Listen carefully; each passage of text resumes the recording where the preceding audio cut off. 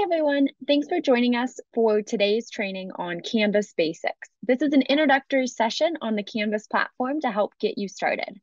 My name is Samantha, and I am the Instructional Application Support Technician, and I'm joined by my colleague Gus, who is the operational expert. This training will cover how to navigate and around Canvas, as well as your various account settings. We'll also talk about the three major uses of the learning management system. So how you can use Canvas to communicate with your students, how you can add content, including files, assignments, discussions, and quizzes, and how to use Canvas to grade student work and review those grades. We'll then end with how to get additional help and support moving forward. With that, let us jump in and log into Canvas. You can access Canvas at the canvas.ucsb.edu website. Click the UCSB Users Login button and log in with your NetID and password. Do note that during the Canvas transition over the 22-23 academic year, students will also be able to access Canvas from their Gaucho Space course dashboard. So either way, you'll be able to access Canvas from canvas.ucsb.edu, this main website here, or you can access Canvas from the Gaucho Space block that'll be added to the course dashboard. So with that, take a moment, log into Canvas and follow along with us today. And my colleague here, Gus, will go over general navigation and account settings. Alrighty. So leaving off or picking up where Samantha left off, once you've successfully logged into Canvas, you'll be brought to your Canvas dashboard page, which is what we see here. This is going to show you courses that you have access to either as an instructor or as a student or whatever role you've been added in any course. To start our introduction into Canvas, I'm going to run over the global navigation, which is found on the left side of any Canvas page, just here. And I'll start just at the top and work our way down. So the first one here is account settings. And when you click on this, it'll actually pop out, and then you've got a series of account settings nested below. The first one here, notifications. This is going to control any notifications you get from Canvas. So UCSB's Canvas will pull in your UCSB email address, whatever is associated in your campus identity system record. It'll pull that email in, the primary email, and populate it here.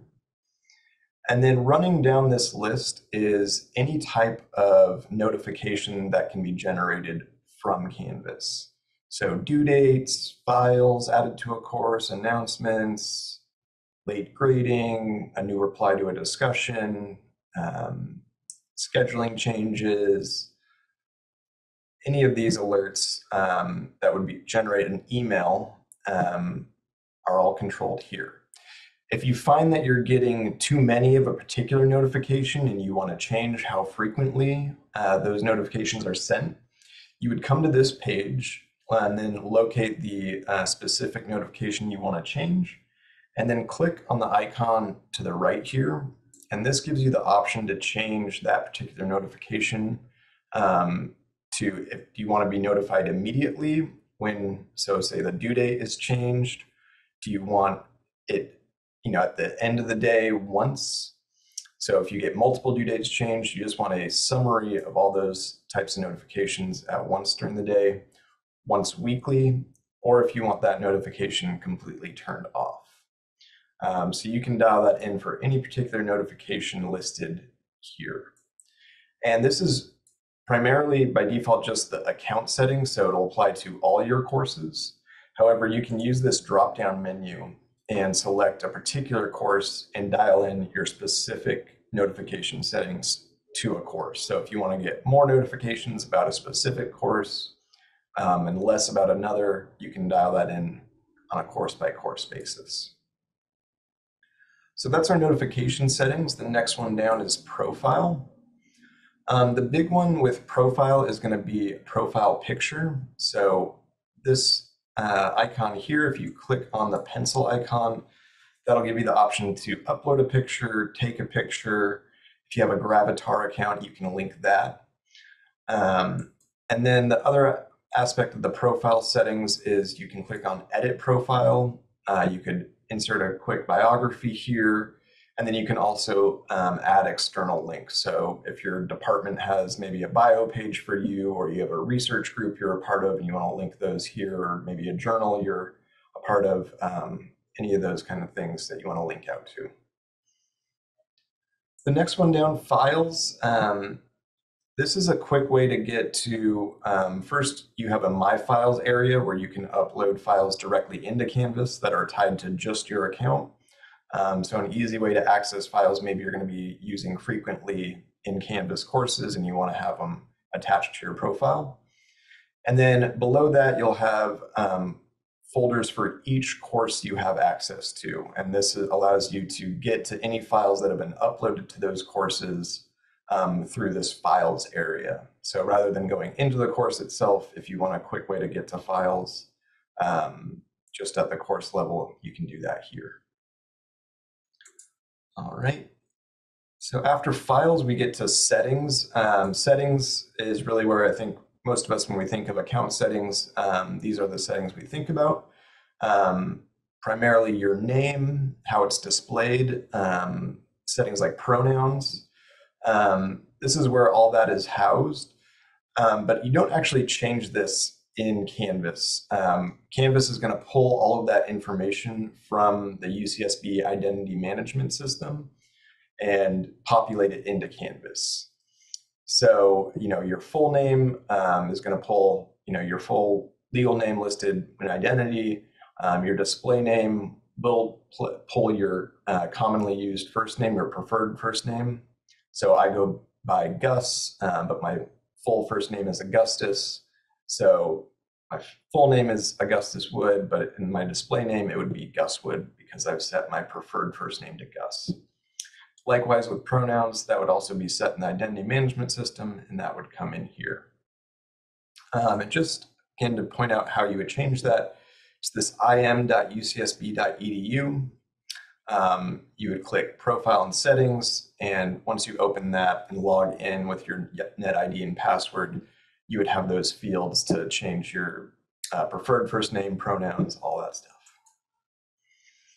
On the right here, you'll also see the email that we pull in from Identity associated here.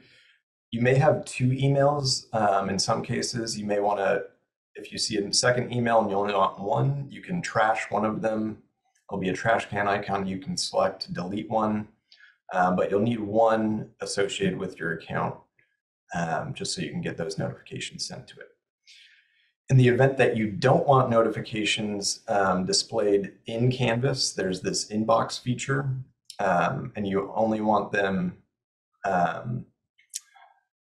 to be sent just to your email and not into the inbox feature, which Samantha is going to touch on. You can click on this option to disable the conversations inbox, and then everything will just come straight to your email. And then the other settings I'll point out just at the bottom here, these are all settings pertaining to accessibility. So, accessing the website according to whatever needs you have.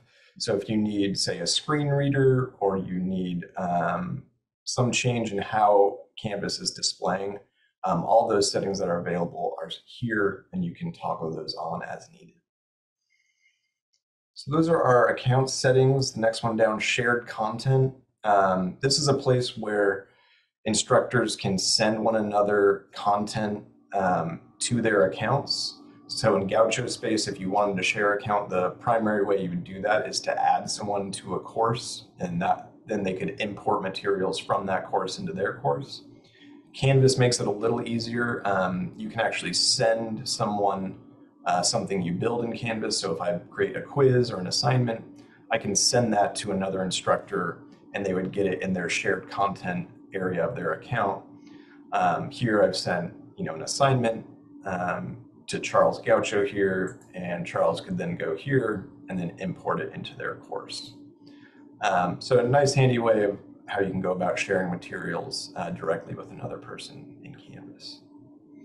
Next one down, QR for mobile login. This, if I proceed right here, will generate a QR code. I can then use my smartphone camera feature, take a picture of the QR code, and then it will open the Canvas app and log me in using my authentication online. Quick, easy way just to get into the mobile app.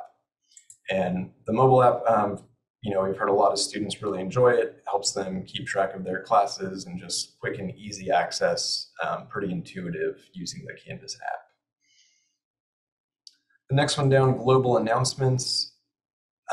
Primarily what announcements will be displayed as a global announcement in Canvas are going to be things like maintenance windows or just changes to the platform. So here we've got a current one about the turning on MFA Duo for both GauchoSpace and Canvas. Other ones, if Canvas is going to be down for maintenance, we would post that. If a linked service like something like GauchoCast or Gradescope or Nectar, if any of those kind of linked services to Canvas are going to have any outages, we would also display those as global announcements. So that covers our account settings, and I'm just going to work our way down. We touched on the dashboard initially. That's what you see when you log in, and we'll come back to that in a minute. The next one down, courses. This is how you see, all the courses you have access to. So on the dashboard page, I see these two courses, but I also have this courses tab, and I can click on all courses here.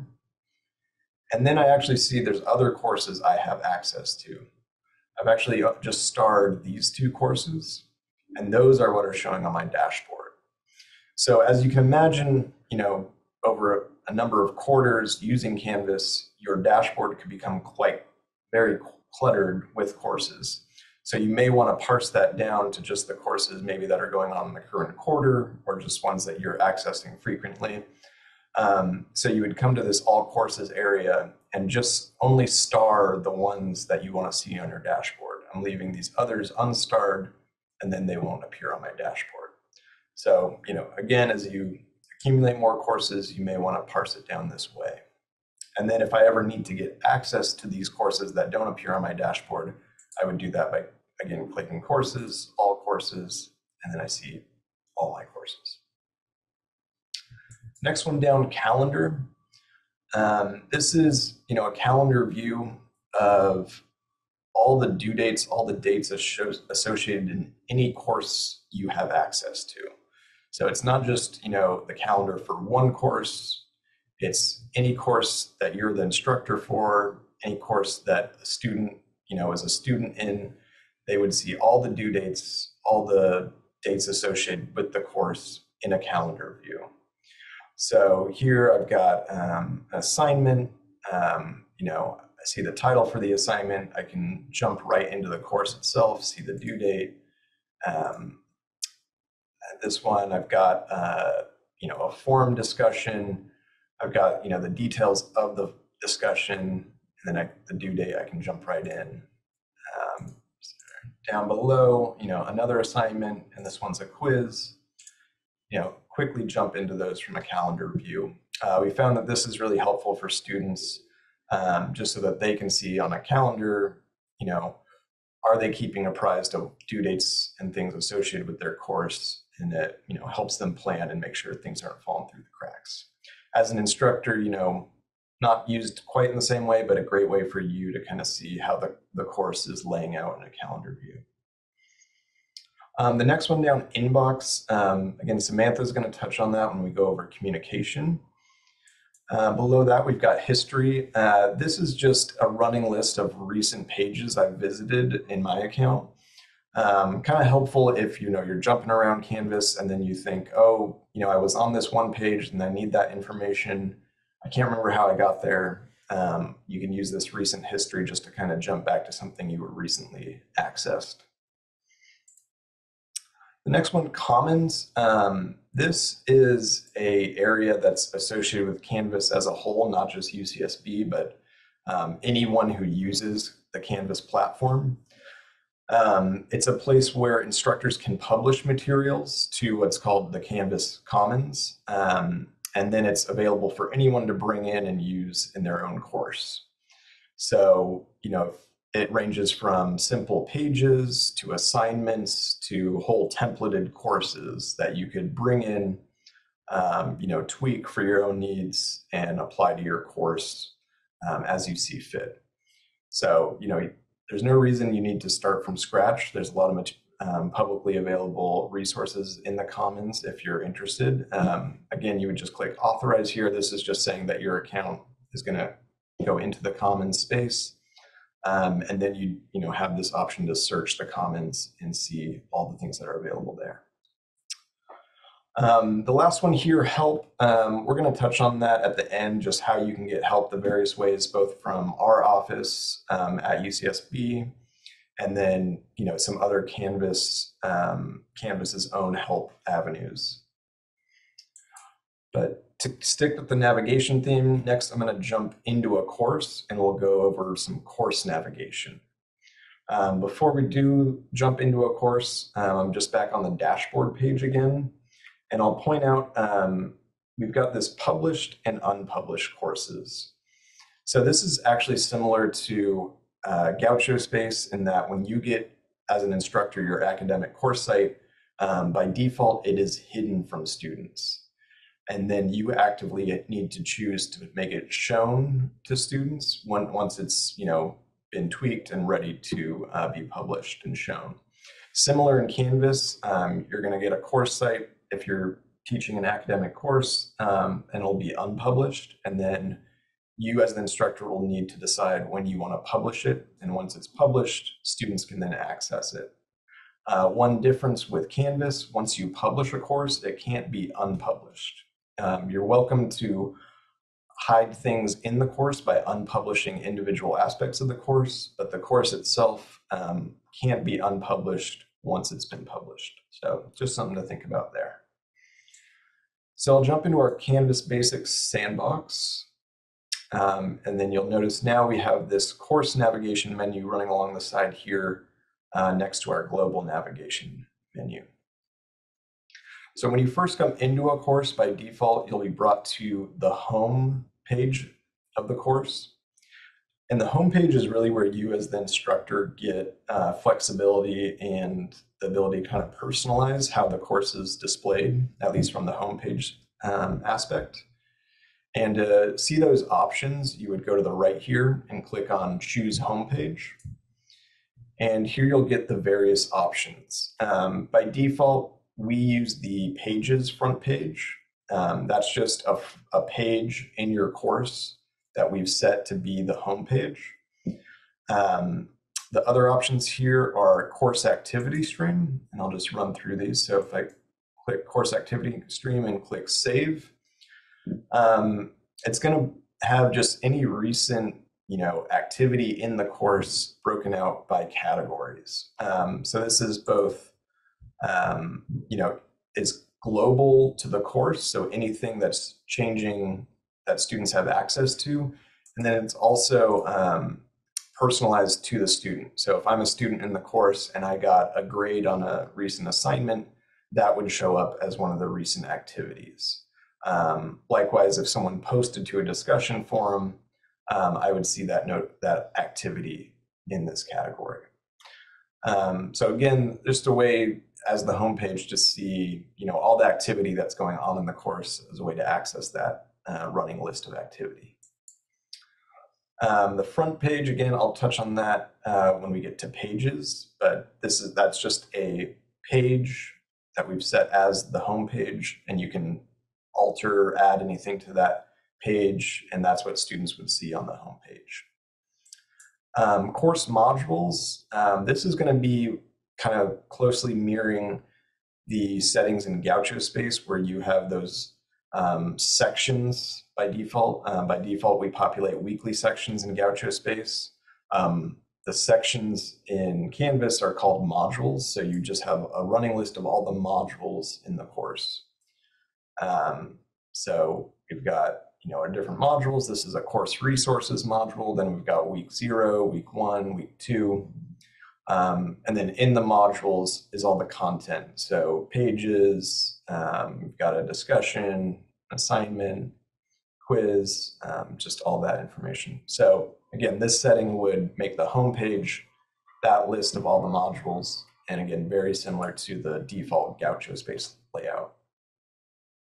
The next one down, assignments list. If I choose this one, this is just going to have all the assignments for the course. It's important to note that assignments, big A in Canvas, is anything that gets a grade in the course. So an assignment could be a quiz. It could also be a discussion. It could also be kind of what we think of in GauchoSpace as an assignment, where students are, writing in written text into an assignment and submitting that, or uploading a file, a Word doc, a PDF, what have you, as an assignment. But all of those, ideas or activities, quizzes, discussions, assignments are all under the umbrella of assignments in Canvas. So anything that gets a grade, as well as external tools. So something like Eli Review, iClicker, Gradescope, those would all be here as well. So again, this assignments list is going to have the homepage just be list all the assignments in the course. And then lastly, we have the syllabus option. This is a separate aspect of the course. This in the menu, course menu, you see syllabus below homepage, and it has an area where you can click edit, and then you have this dialog or a text box where you can add your syllabus description, grading policies, course outcomes, objectives, what have you. So it's got that area, and then it also has all the assignments and due dates listed below it. So that's kind of pre-set up for the course summary, and then you can upload syllabus information there. So that would be the home page would become the syllabus page. So again, this really where you as the instructor get the flexibility to choose one of these options to kind of personalize how you want your course to look and feel. So that's our home page. I'm going to run through a couple more settings, and then as we go through the rest of the training, we'll touch on most of the other pertinent ones. The next one I'll touch on is the people page. This is just how you can see a roster for your course. So pretty standard. You've got a list of all the people in your course, students, TAs, instructors, they'd all be listed here. I'll point out the column for section. So this is helpful if you're teaching a course that has multiple sections. We'll populate those in the section column. And then you also have a tab here that will populate for sections, and you can see those sections and the students within them. As long as the TAs are added with the registrar, we'll populate their name into the section name, as well as the meeting place and the time. So all that information will be brought in.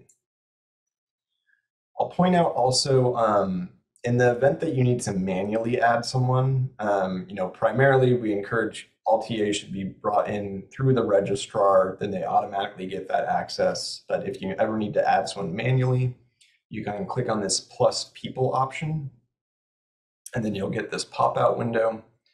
And to add someone, it's very important that you click on this login ID button. So that selects login ID. And the login ID in Canvas is someone's UCSB net ID. So that's usually whatever email address is at ucsb.edu, the prefix to that. That's their net ID, or in the student's case, it's usually the prefix before @umail. That would be someone's net ID. The safest way to find someone's net ID is just to ask them what their net ID is, and then you can enter that here, choose their role that you want to add them to, a section if you need to add them to a particular section, then you would click next, and they would get added to the course. Again, one other caveat here, if the person has never logged into Canvas, they'll need to log in, at least initially. That creates their account once they log in. If they've never logged in, they don't have an account in Canvas, so they won't be able to be added. So once they log in, their account gets created, then you can add them through this process. And again, just going to harp on using login ID, using UCSB Net ID. We don't use the email address option because there are, everyone has multiple email addresses affiliated at UCSB. People have departmental email addresses. They have their at UCSB. They can have, multiple at UCSB addresses. So it may not be the address you're familiar with that's associated with their account. And that's why we're going to use login ID, because that's always going to be UCSB Net ID. All right, the next setting I'll point out is the course settings. It's the last one at the bottom. Most of the settings in here we populate automatically. So the course name is just going to be brought in from the registrar. We're going to add dates based on the quarter. But I'll point out this navigation tab. And this is where you can change how this menu, this course menu on the side appears. So all of these tools that are listed here are tools that have been enabled for the course. And then below that, we have a whole list of other courses, or other tools. And these can be enabled for the course. So something like GauchoCast, an external tool that many instructors use, but it's not something we put on by default. But if you want to use GauchoCast, you would just select it and then drag it up into this list of enabled tools at the top, and then click on Save. And so now I've got GauchoCast in my course menu, and it's been turned on for my course. Similarly with things like Gradescope, Nectar, Zoom, these external tools that maybe you want to use in your course, but not everyone is necessarily going to use, you would just drag them up and save to add them. All right, I'm going to jump back to the home page and just also point out this student view. This is a really helpful tool. If you've used the option in GauchoSpace, I'll say this one is a little more true to a student interaction with the course. The GauchoSpace one has a few idiosyncrasies. This one is going to be much more close to an actual student experience in the course. So it's a great way just to see, is it everything you're expecting a student to see actually being seen by them? And we'll touch on kind of how that plays out once we start adding content to the course. All right, with that, I'm going to pass it to Samantha, and we'll start talking about communication. Yeah, so Canvas has two main ways that you can communicate with students through the platform. The first is via course announcements, and this is very similar to instructor announcements in GauchoSpace, great for the whole class communication or communication to a specific section or multiple sections. Canvas announcements are sent to students according to their notification preferences. And so by default, they're receiving an instant email to their UMail account. But some students may come in and customize that, enable push notifications to their smartphone, text messages, etc. They can also access announcements a few different ways in the Canvas platform. So they can see recent announcements at the top of the homepage here. They can also access all course announcements from the course navigation menu using the announcements link. If I click on the announcements link, I'll see all of the announcements that have been sent in reverse chronological order, so the newest ones will be at the top. To send a new announcement to your students, you would click from the announcements tab, you would click plus announcements in the top right-hand corner, and then it'll open up looking pretty similar to an email. Your topic title is the subject of the announcement. This would be the subject of the email that students would receive or the subject of the notification. And then in this description body, you would type in the full content of the announcement that you're trying to communicate out. I do want to draw your attention to this content editor that Canvas has. This is called Canvas's Rich Content Editor, and it's an easy way for you to be able to format text so you can bold or highlight or change the size of texts. You can also insert links, embed images. One of the nice things here about images is you can, if you click on the image option, you can upload an image from your computer, but you also have access to Unsplash, which is copyright-free images that you can embed. So if you have a long email and you want to break it up with an image, and you're not too particular on the specific image that you want to add, you can always search for a term here using Unsplash, click on the image, and then that is a free image, copyright free, that you can embed right in your email notification to students. You can also record your message here. So you can record from your computer or record it directly in Canvas. Maybe instead of typing out a long email, you just want to create a short video for students to watch. All of that can be done using Canvas's Rich Content Editor. And this editor you'll see in several other places that we walk through today in Canvas. Whenever you're essentially editing content in Canvas, so you're creating assignment instructions or you're writing content in Canvas, you will have access to this content editor to help you format or insert media. As you scroll down your announcement, once you have your subject and your description, you'll see the various different options available to you. So the post to option is determining who this is being sent to. Again, announcements are in general to the entire class or to specific or multiple sections. So by default, it's sending to all of my students, but I can click and send it to just the students in Katie's class, for example. I can also choose to add an attachment for students to download. The final options that are available when you're crafting your announcement is the option to delay posting. This allows you to create the notification or the announcement on Friday afternoon, for example, but then have it be sent to students at a specific date and time that you specify. So for example, I can type this on Friday, and then have it hit students' inboxes and available on the platform at Sunday at 6 p.m. You can also allow users to publicly comment. So maybe you want your students to be able to reply to this announcement. You want your TAs or other students to be able to answer those questions or provide comments. This would allow your users to comment. If you're adding your announcement using audio, you can enable a podcast feed. And you can also allow students to like or give your announcement a thumbs up, maybe a way to track engagement with your announcement. Once you click save, this would be sent immediately and visible in the platform, or it would go at the time at which you'd specified in the delay posting option. So again, announcements that first way, very similar to an instructor announcement in Gaucho Space, whole class, whole group communication.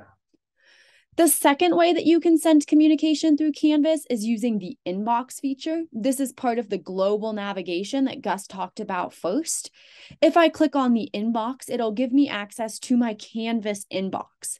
I can now search for individual courses here and see any communication that's been sent to me in this inbox. I can click on a conversation, read it, and click to reply back to this specific student.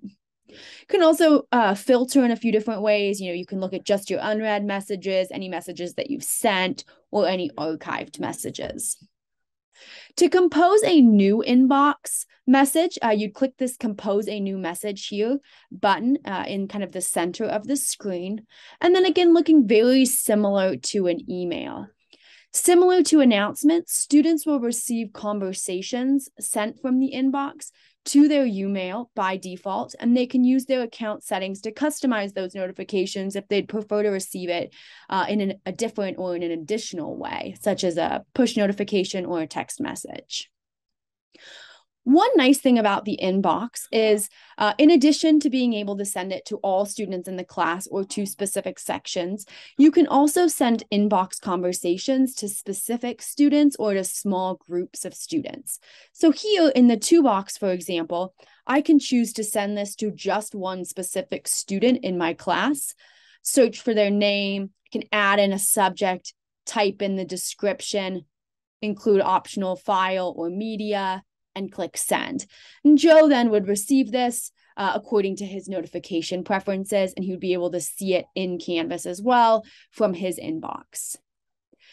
You can add additional members here, so I can search for additional users here. If I'm looking, I can type in Katie and I can click on Katie, and now this message would be going to Joe and Katie. And I can use this address book feature to the right-hand side to search for individual users. So I can quickly add all students in the class. And maybe I want to CC both of my TAs. I can click on teaching assistants and add in both of my teaching assistants. I can search for all students, sections, groups, etc. So the nice thing again about inboxes is that it allows you to send communication not only to the entire class or to specific sections, but it also allows you to communicate individually with students as well as in small groups.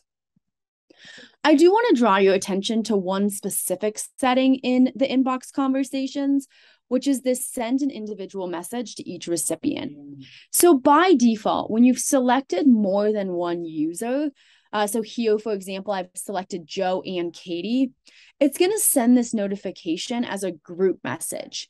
Both Joe and Katie are going to see that one another are on the thread. And if Joe sends a reply, that reply is going to go back to me and it's going to go back to Katie.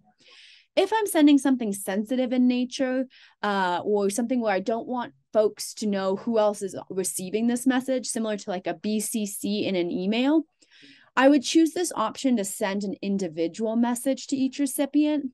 Now, once I've selected that option, if I send this message to Joe and Katie, it's sending an individual message to Joe and an individual message to Katie. They won't be able to see that one another received it. And if Joe responds, that response is only coming back to me. Katie doesn't see it. So again, that's your inbox notification. That second way to send communication. It also gets sent similar to announcements to students by their notifications, default email, but it allows for the one-on-one or one to a small group communication. So up next, Gus is going to talk about, now that we've talked about communication, Gus is going to talk about how to create content in Canvas. All right, so yeah, giving you some navigation, communication tools. Now we'll get into actually adding things to your course site. So back from on the home page here, to add content, the easiest way is to go to this modules page. So I click on modules in the course navigation, and then I'm brought really into the course view that again is similar to the default course view in Gaucho Space, where I've got these different sections, which in Canvas we call modules, and then the content within each module. So modules are flexible. They can be thematic based on the materials in them. Like this one, we've got course resources, we've got the syllabus, a page on how to be successful in this class, a page on library resources. You could also use them as weekly modules. So we've got week 0 here. We've got content asking students to do before and then after class. But you could also use modules, to group, say, all the discussions in one module, all the quizzes in another module. Really up to you how you want to organize this content for your particular course. So in the event I want to add a module, the easiest way to do so is up on the upper right, click on plus module, and I'll just make a week 3.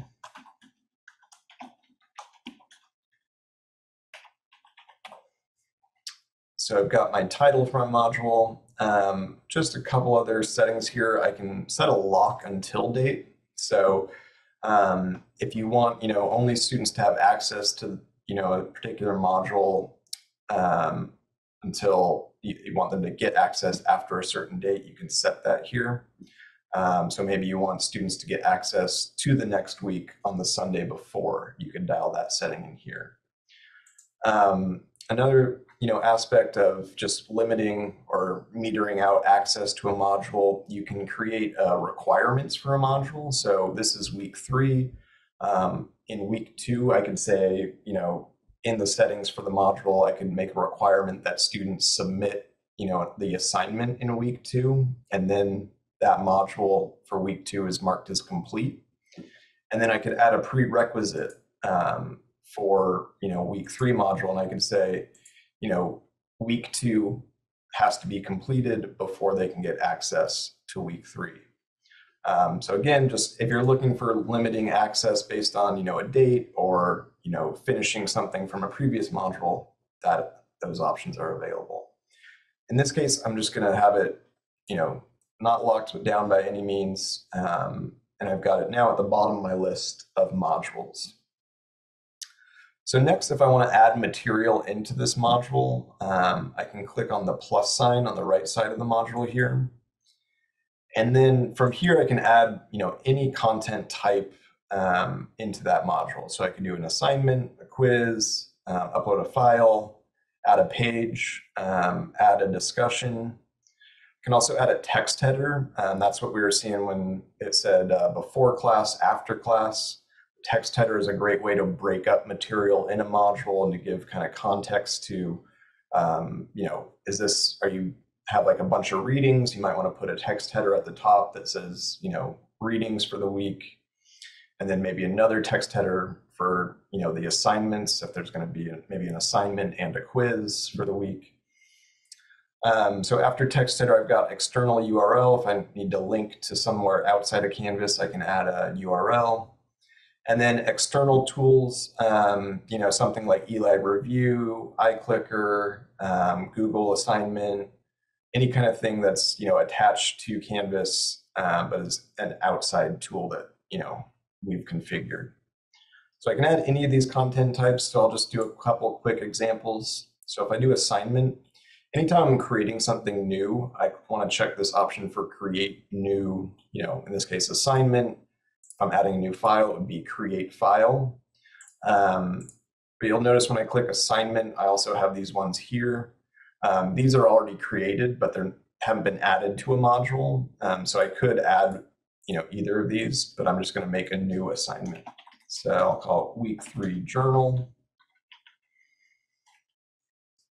And then I'll add item. And I'll just do a few more here. So let's say I'll have a page, and I'm just going to have, on that page, maybe I'm going to list a bunch of readings for the week.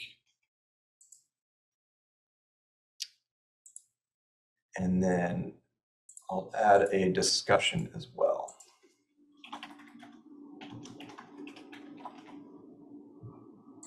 And then following that similar pattern, I'll add some text headers.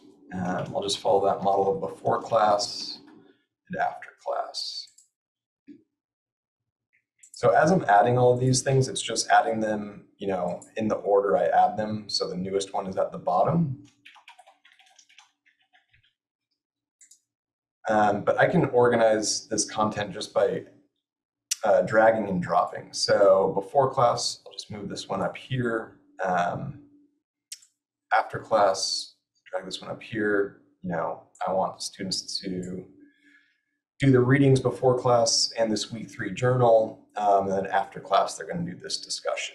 So, obviously I could add more, but here's kind of a basic module. At the top of the page, I again have that student view option. So if I click on student view, and I scroll down, I actually see I can't see week 3. That's because I haven't actually published the module. You'll notice all of these modules and the activities within them have that green check mark. So that just indicates that it's published. So when I create anything in Canvas and I want students to access it, it needs to be published. If I click on the module to publish it, it actually cascades down and everything beneath it also gets published. But, let's say this week 3 readings, I haven't finished adding the content to that page and maybe I don't want students to see it. I could unpublish it. That allows me, I can tinker with that page and then when I'm ready, go back and publish it. And that way students aren't, seeing a blank page. I'll also point out, I'll use this first one as an example. If I click on syllabus, say, again, from a student perspective, the file for the syllabus would open. And then I can click on this in the bottom right, next, and that's just going to progress me through the module. So anything that's in that module is just going to bring me through each piece in the order it's in. So then I'm brought to the How to Be Successful page, and I can see all that content, and I can move on to the next one or move to the previous aspect of the module. And I can also go back to the modules page and just see all that content. And again, I touched on pages briefly, but a page is really just where you as an instructor get a blank page where you can add all the content you'd like. Here we've got a bunch of text all about how students can be successful in this course. So we set a home page that's blank by default, this front page, and you as the instructor can go in and edit. You would change this to whatever the name of your course is, add whatever content you want on that page, and by default that's the home page. All right, so that's a quick rundown on modules. Again, we're building content from this kind of bird's eye perspective, looking at the course. You'll notice as I made the assignment for week 3 and the week 3 discussion, I didn't actually dial in any of the settings. So I didn't set a due date for the week 3 journal, or how many points it's worth, or our students typing their answer into Canvas for the assignment, or they uploading a file for the assignment. All of that would need to be done in the assignment itself. So I could click on the assignment, go into it, and then dial in those settings. Really, when you're building from the modules page, as I just did, you're kind of just building out the skeleton of the course. You're not dialing in all those settings.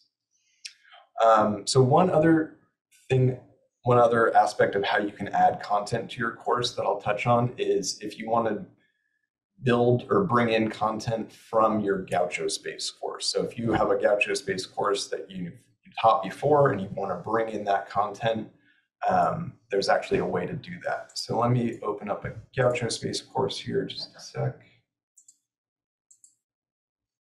So here, I've got a GauchoSpace course site. I've got, my general section, then I've got some other sections with content in them.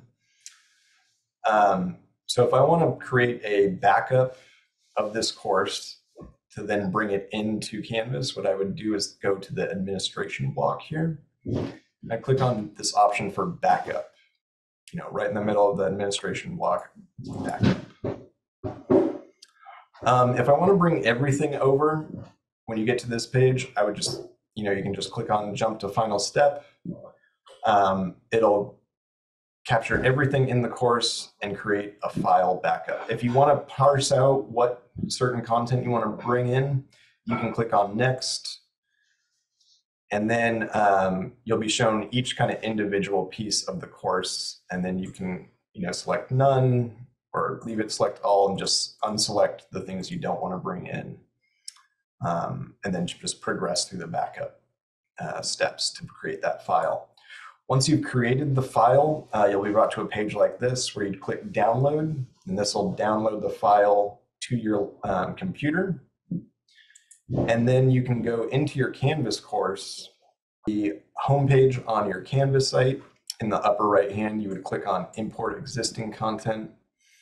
For content type, you'd use the drop down and select Moodle. And then here for source, click on choose file, find where you had that download from GauchoSpace on your computer, select that file. For default question bank, we generally recommend just creating a new question bank. I recommend just labeling it, imported from GauchoSpace. That way, in your question bank in the course, you can clearly see, what questions you brought in. Again, you should probably just, parse out what content you want on the backup side of things in GauchoSpace. And then when you get to this step, just check all content and then go ahead and click import. It'll take, depending on the size of the course, a few minutes for it to process. And then once it's processed, you can go back to the modules page and you'll see all the content that you backed up and restored from GauchoSpace will be brought into Canvas. And you'll just note that any sections that were in GauchoSpace will be brought in as modules, and then all the content within those sections in GauchoSpace will be housed in those modules. And then there's some adjustments depending on how you use GauchoSpace. Some adjustments will need to be done depending on what content you're bringing over.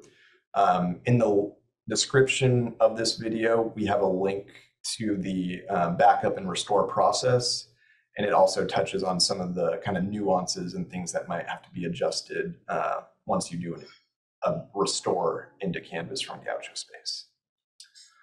So that touches on, again, how you add content, both from within Canvas and from bringing content from GauchoSpace. Samantha's going to take it from here and go over some of the settings within the content types. Yeah. So again, regardless of if you built the assignments and the activities within the modules page, or if you created a backup from GauchoSpace and imported it into Canvas, at some point you're going to want to come in and set your due dates and change how many points things are worth. And so a few different ways that you can do that.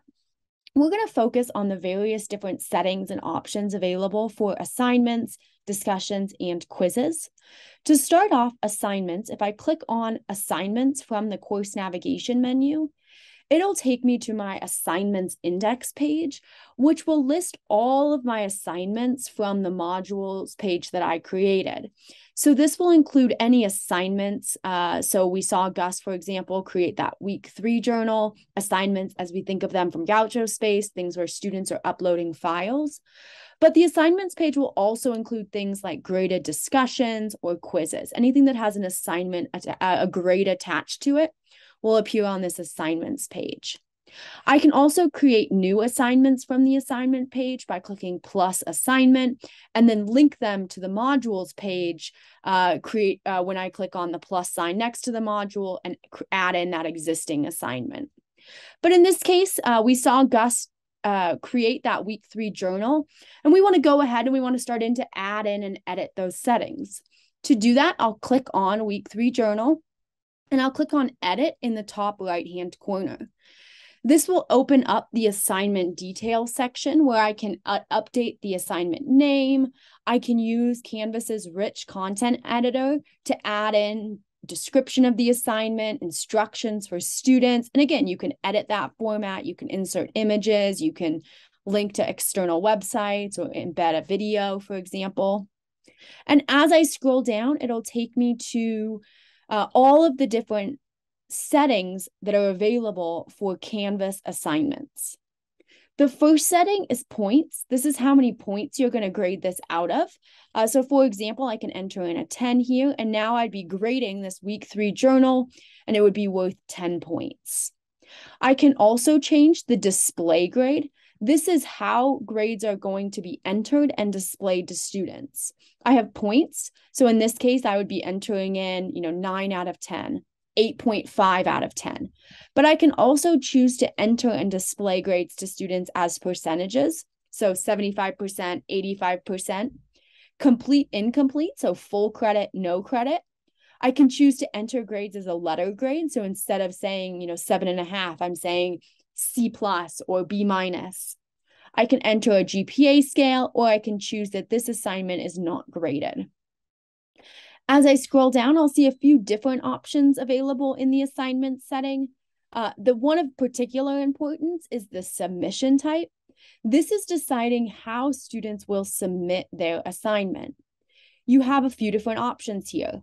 The first option is no submission. This is simply creating a column in the gradebook, very similar to a manual grade item in GauchoSpace. Students aren't uploading their files to Canvas. Rather, it's a place for you to be able to record grades, but it doesn't correspond to an online activity.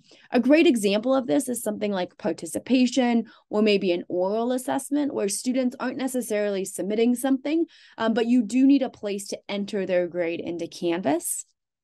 As I go down, there are a few other probably more popular submission types. Online means that it's something that students are submitting to Canvas. They're submitting their final submission. And once I select that option, I have various different options for students to submit it. Text entry means they're typing their response directly into Canvas, great for those shorter responses. Website URL means students are pasting in a URL. Media recording means that students are uploading a video of themselves or audio. Student annotation means that students are downloading a file that I've uploaded, annotating that document and re-uploading it. And file upload is where students are uploading a document. So this could be a PowerPoint, it could be an Excel spreadsheet, it could be a PDF or a Word doc, and you can restrict upload file types if you're only looking for specific types of files. So for example, for my week 3 journal, I do want students to submit this online through Canvas, and I want them to upload a file, a PDF, docx file, and so I have those options here selected. Additional settings in the assignments for Canvas is the ability to restrict submission attempts, set the assignment as a group assignment, as well as require peer review. So if I want students to workshop, maybe receive 2 other students' submissions and provide feedback or comments on their, provide peer feedback, I can choose to have that as an available option. The assign section is where I'll be able to set the Canvas due date. This will automatically appear on students' calendars. It triggers those notifications if they have it enabled in their notifications accounts profile. I can set it. So for example, maybe my week 3 journal is due on September 16th. I can change the time as well, but I'll give students until the end of the day on September 16th. In the assign section, I can also choose the available from date. So this is the date at which students can start to submit their week 3 journal. And I can set an until date. And this is the cutoff date, very similar to GauchoSpace. This allows you to decide, after this date, students can no longer upload files to the platform. So for example, I can set my due date to September 16th, which is a Friday, and I can set my until date to September 18th. Anything students submit within that window, so for example, if a student uploads a file on September 17th, that'll be marked as late in the platform. After the until date, so after September 18th at 11:59, students will no longer be able to upload anything. So it allows you to decide kind of what is the window where you're going to be accepting late submissions and where is it kind of past due. You can also set alternate due dates for specific students or for specific sections by selecting the add button. So for example, I can say, for everyone, this is the due date, but I'm going to grant Sarah an extension. I can set Sarah's alternate due date to be Sunday, for example. And so now Sarah has this due date and everyone else in the class has this one. So the adds allows you to provide flexible due dates for individual students or for individual sections. Once I click save, I'll see a summary of those settings, how many points it's out of, what students are submitting, relevant due dates here in my week 3 journal assignment. So again, the assignments page is a great place for you to be able to edit or add in those additional settings for your assignments that you've created on the modules page. And you'll notice here that we've kind of grouped these assignments into different categories or assignment groups, as Canvas calls them. So we have this assignments Canvas group, a participation and attendance Canvas group, quizzes and midterms. Gus will go over how to create these groups and how you can weight individual groups or categories according to your syllabus when we get to the grading aspect of today's presentation. The next activity type that I want to talk about, the various settings that are available to you, is discussions. So again, any graded discussions will appear here on your assignments page, but you might also have some ungraded discussions, maybe a place for students to ask questions or communicate with their peers, maybe form groups. And so I can see all of my discussions on the discussions index page. If I click discussions, here from the course navigation, I'll now see all of my discussions. Canvas breaks up discussions into 3 different sections. So I have my pinned discussions here at the top, and I can choose, these are discussions that I've indicated as particularly important to the course, discussions I want to always appear at the top of the page for students. And I can drag up discussions and indicate them as pinned. Using this ... on the right-hand corner, I can unpin. So this allows you to kind of decide the order in which these discussions are appealing to students, with pinned discussions always being at the top of the page. We also have the main discussions page, which will be ordered by recent activity. And at the bottom, we have our closed for comments. These are discussions where the comments are over, students are no longer actively engaging with them, they're no longer able to respond or reply. You can mark as closed for comment so that they're read only. If I click on a discussion, so I have this introduce yourself discussion, I can quickly see any unread replies and all replies. And then again, if I click on it, I'll see all of my student responses here with the option to reply to that individual thread. You can edit a discussion. So we saw Gus create that week 3 discussion. So I can click on that discussion and click edit to access all of the settings, set the due date, etc. And I can also create discussions from the discussion index page by clicking this plus discussion in the top right-hand corner. As I click edit or create a new discussion, it'll allow me to provide access. And this looks, again, very similar to the assignments interface, to the announcement interface. You have that title and the description where you can include all of your instructions with your Canvas rich content editor.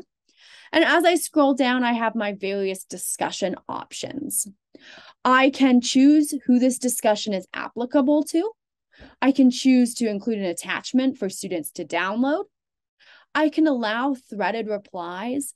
This is a really nice option if you have students who are going to be responding to their peers. It makes for a nice organizational scheme where, students have an initial post and then they can reply, other students can reply to that initial post, and it threads itself. So it allows for a really natural, easy to organize, easy to read conversation style. Another option that is frequently used is the users must post before seeing reply. This is most similar to the Q&A feature in GauchoSpace. It allows the user that the student must submit an initial post before they can reply to their peers. You can also enable a podcast feed and allow liking. Those were 2 settings that were available in the announcements feature of Canvas. You can choose whether or not this is a graded discussion. And once I select grades, I now have the option to choose how many points is this out of and how do I want to enter those points, as well as set an applicable due date for individual students or for sections or for the entire class. I do want to draw your attention to the this is a group discussion option.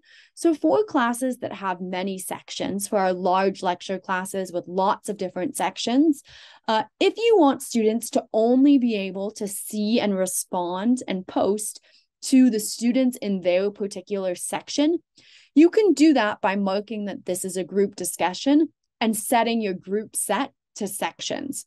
Now, once I've enabled this setting, if I'm in Katie's 5 p.m. section, I can only post and interact and see the replies and responses from students in Katie's 5 p.m. section. I won't have access to Chris's 9 a.m. section. It helps break out the larger lecture class into smaller group sets where students are interacting with a much smaller number of students. So again, once you click save, you'll see a summary of all of those settings. And for example, I set this as a group discussion, and now each group has its own conversation for the topic. So here's Katie's thread, and here's Steve's thread. The final activity type that we're going to talk about is the quizzes activity type. We're not going to go into too much depth here because we have an entire training that we'll link to on quizzes. But do note that you have a similar option that you had for assignments and discussions, the ability to create quizzes or edit existing quizzes and set similar settings to Gaucho Space, the ability to set a time limit and restrict what students can see and can't see after they take their quiz. So again, we'll link to the quizzes additional training, an entire training devoted to quizzes, quiz questions, quiz question banks, but did just want to note that this activity type is available in Canvas should you be interested in using quizzes in your courses. So now that you've created content, you've added your settings, added your due dates, added your point values, it's now time for Gus to go over how to grade these assignments.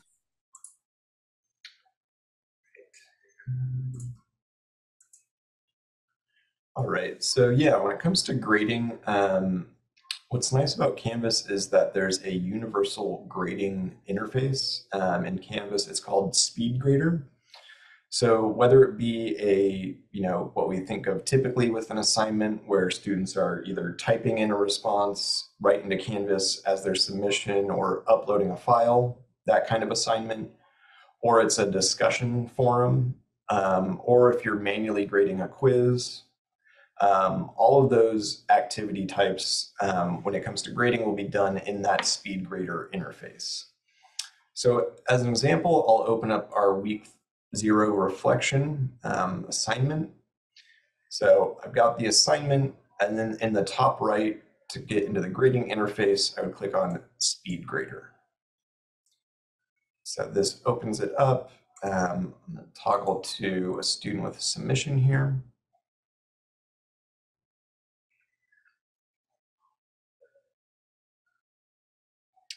So running along the top here, I can use this option to get to the gradebook. I can use this option to, delay posting of the grades. This has some, additional options, keyboard shortcuts for grading. This lets me know what assignment I'm grading here in this window. Over on the right, some other, how many I've graded, the average out of how many. And then here I've got the student that I'm actually looking at their submission for. I can toggle between students using these arrows. And then I can also use this drop-down menu to select a particular student. In the event your course has sections, you can use this pop-out menu. And then, especially for TAs, when it comes to their grading, they can select their specific section, so they're not trying to hunt down all their specific students. They can just filter out only the students in their section. So in the actual grading interface here, we've got some options. This option to download the file, in this case, a student submitted a file for their submission. I can download it. I can also rotate it, zoom in and out, go to a full screen view, and then I can get into the actual annotation tools available in SpeedGrader. So this point one is a point annotation. So if I want to, maybe highlight a specific area and then add a comment about that, I can do so here. This one is a highlighting tool. So I can, highlight specific text that's been included. Can also add a comment attached to it. This one is just a text box. So I can, add a text box and then enter a comment in there. The next one is strike through option. So I can strike through text. What's nice with the highlighting and the strike through option, it does a pretty good job of capturing the text and then, attaching that highlight or the strike through to that text. This paintbrush tool, you can select a color, and then draw, freehand, highlighting an area. And then the last one, this is just an option to drag a box around a specific area of the submission, and you can also leave a comment attached to that box you've drawn. So those are the Canvas built-in annotation tools. Over on the right side here, all of this is somewhat similar to the layout of grading in GauchoSpace for an assignment. This is where you'd input the grade. So depending on what settings kind of that Samantha covered when it comes to the assignment, what grading settings you've set, you would enter the applicable grade type and number or letter, or however the grading is set here. And then below that, we've got comments for this attempt. In GauchoSpace, the area for these kind of whole submission comments, it was just one comment. In Canvas, you can actually add multiple comments like this. So I can say good intro paragraph, submit, and then I can add additional comments after that. So I don't have to have one comment that has all of my feedback on the side here. And then some other options, I can attach a file, I can do a video recording, and I can also give some audio feedback if those options are needed. So again, this is a quick run through of the grading interface using SpeedGrader. Next, I'm going to jump into the gradebook in Canvas, where those grades would funnel into. So in this grades tab in the course navigation, I get to, somewhat familiar spreadsheet style view of the gradebook, where I've got students running along the left here, and then the assignments for the course running along the top. Kind of some orientation here, these dashes, that just means hasn't been a grade given for this assignment for these students. This little page icon, that means that this student has submitted this assignment, but a grade hasn't been given. In this case, grades are showing up, grades have been given for these students for this assignment. You'll notice this green highlight over here. This is a default setting in Canvas. If you go to View and you go to Statuses, these different highlights constitute, what those correspond to. So a late submission would be highlighted blue, this one missing, resubmitted, dropped, excused. Those highlights let you know those submissions. So I've got, again, the assignment types, and I can also see the points or whatever grades out of are associated with them running along the top. So out of 100, out of 2, out of 5, out of 20. And then at the end here, I've got these assignments, participation and attendance, weekly quizzes, midterm. There's no points associated with these, and these actually correspond to those assignment groups that Samantha touched on earlier. So again, these operate very similarly to gradebook categories in GauchoSpace. In Canvas, they're assignment groups. So this tells us, this student is getting 100% of the assignments group and 100% of the participation and attendance. They haven't gotten any grade for the weekly quizzes or the midterm, but it's just giving us a percentage of each of those groups. And then at the end here, we've got the total, the course total, how that's being calculated based on all the assignments.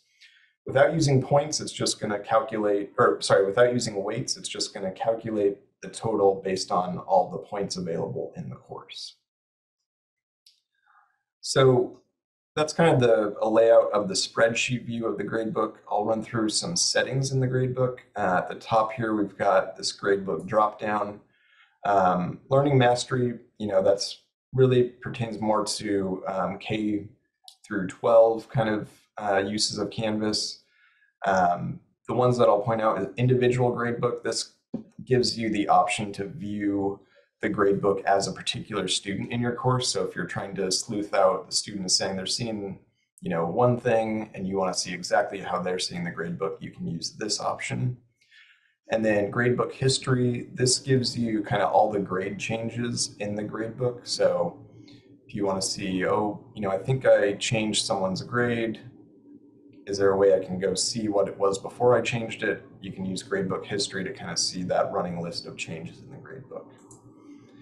The next one, view. This setting really just changes how the gradebook in this page is shown to you. So you can change how it's arranged. This one I think is really helpful for courses with sections. You can add a filter for sections. And then in the top right here, you'll have a drop-down menu where again, you can sort by those individual sections in the course. Really helpful for TAs when they want to see just the gradebook for their sections for the students that are under their section. And then there's also an option for columns. So you can sort, if you don't want to see unpublished assignments, you can see that. I'll also point out this notes column. This adds a column right after the student name.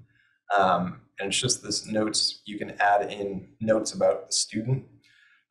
This is a good way to capture information about, how that student, if you want to capture something about their participation in the course, maybe something they're really active in their discussion section, but there really isn't a grade necessarily attached to it, but you just want to make note of something, you can enter it here. The notes you enter are just instructor and TA facing. They're not going to, none of this information in the notes tab is shown to students. One other,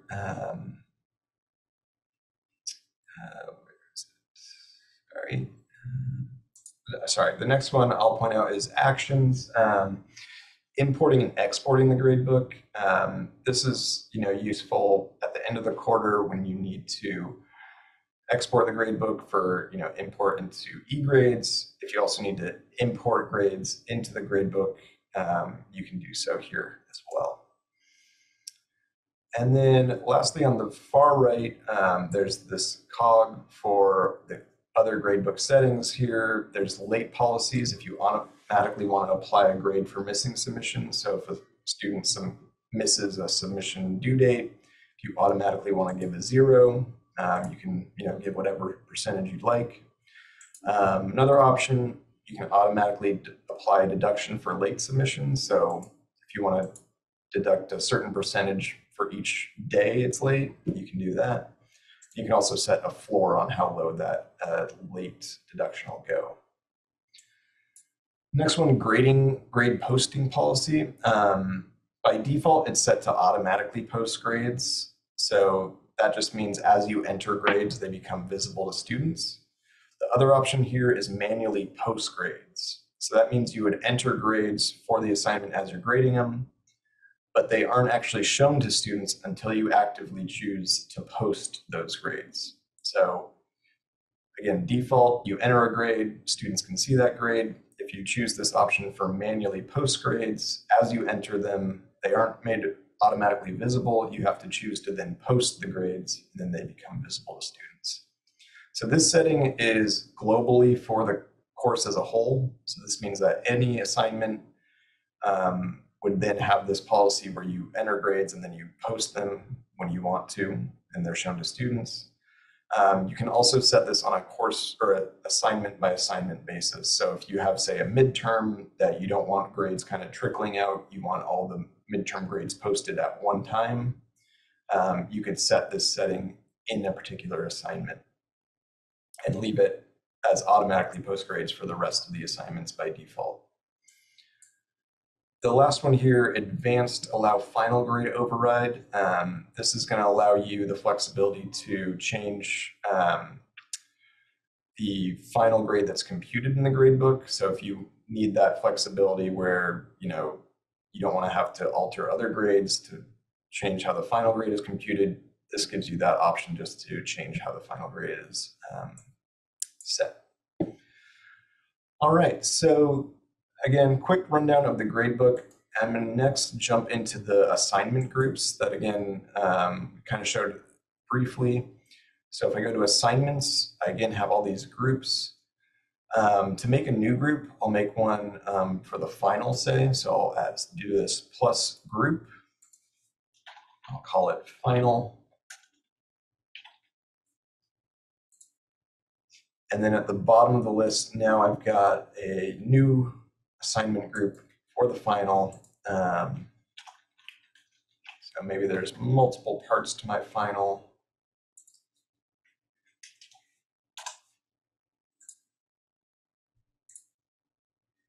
I'll do a final part 2.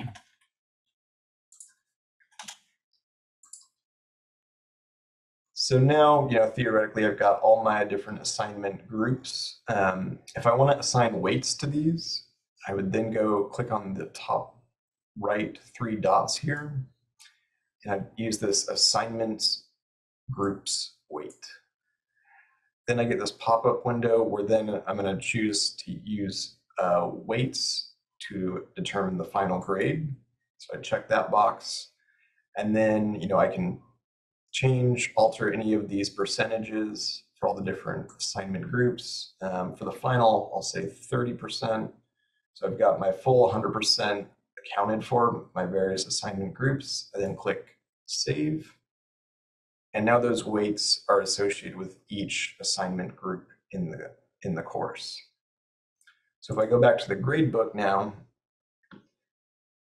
and doesn't change anything, listing with these assignments, but at the very end where I have my assignment groups, I can see those percentages associated with those assignment groups. Again, the gradebook is probably where we get the most support needs. Understandably, it can be pretty complex depending on your grading scheme.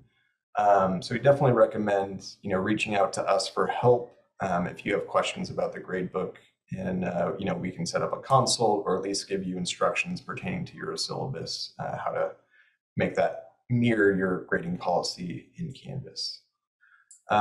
So on that note, I'll just kick it to Samantha, and we'll touch on the other ways you can get help using Canvas.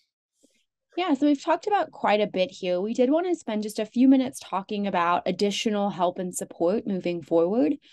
So in that global navigation menu, there's access to this help menu, which provides you quick access to the Canvas guides. These are super helpful for specific features. So for example, if you're like, I can't remember something about an announcement, you can click on announcement and see, how do I delete an announcement? How do I attach a file, etc. You also have access to 24/7 Canvas support, and that comes by calling in the hotline. You can chat with a support agent, or you can send them a ticket by opening a Canvas support ticket. And this provides you, again, 24/7 access to Canvas experts to help you answer any questions that you have about Canvas.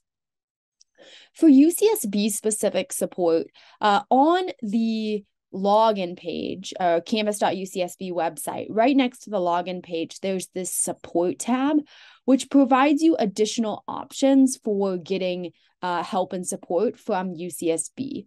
So we do have UCSB specific guides in our help center, which walks through, how do you create a backup of a Gaucho Space course and import it into Canvas? How do you add a user with UCSB Net ID?